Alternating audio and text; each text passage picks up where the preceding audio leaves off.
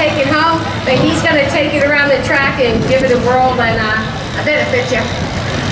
Yeah, I made sure of that. I hope it brings us a little bit more luck than the heat race there. But I promised you guys some fireworks, right? That was kind of exciting. So. But you have to give him fireworks without sacrificing your car. Our car's good to go. I don't know about the other guys. Well, that's good to hear. Are we just about ready for this drawing here? We need to get the box down here and pull a ticket so we know who's going to take this beautiful helmet. And we want to thank everybody for participating and helping to raise money. We want to thank Fangmeyers and his team and the people behind this effort right here. He does a lot for this track. He does a lot for racing. Pretty good guy. Don't tell him I said that, but pretty good guy.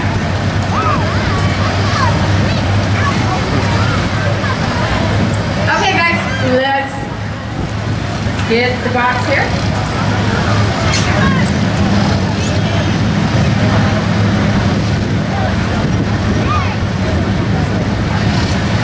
Okay, so give me a drum roll.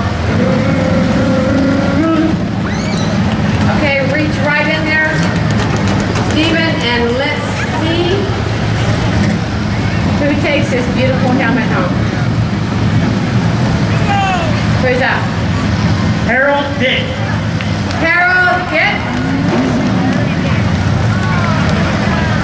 Harold is Colt Dick's grandpa, and as soon as he found out that I was doing this raffle, he knew that they were going to go race Yuma tonight, so he called me and he said, how can I get you some money? How can I get some tickets? And this is a really cool thing that you can do.